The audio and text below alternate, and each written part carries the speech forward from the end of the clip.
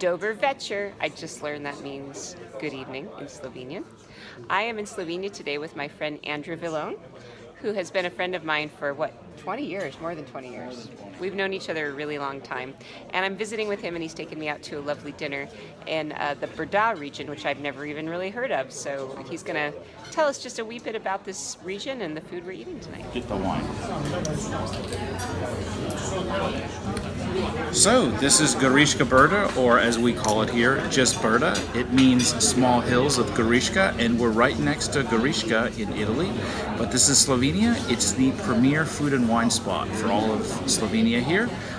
We're at a very typical restaurant where they make their own wine and they serve it 4 or 5 courses, each course paired with wine. And today we're having a steak, it looks like, and we had involtini, which is stuffed eggplant. Look how pretty this is. This is just, the area here is so pretty. So why do you like this region? Because I'm always well fed. I know a lot of the winemakers. They're great people. The wines are fantastic here.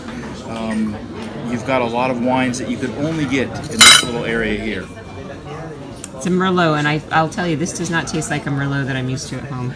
And they paired it with a nice steak. So, oh, here comes the next wine. So we're getting is Brano Redece, which is a red cuvee. Merlot, Cabernet, and Pinot Noir. And stayed, 18 months. It's 2011. And that's just for this restaurant. It's this restaurant's blend. Excellent. Okay. Only homemade. That's what I like. I would say that's a great thing about Brda. Everything's homemade here. Everyone makes their wine. The food's all local. It's got wine, olives, and fruit here, and some prosciutto too. So how do you say have a good meal in Slovenian? Do you know? We say Dober tek. Dober tek. Okay, so Dober tek from the Brda region of Slovenia, right on the border of Italy.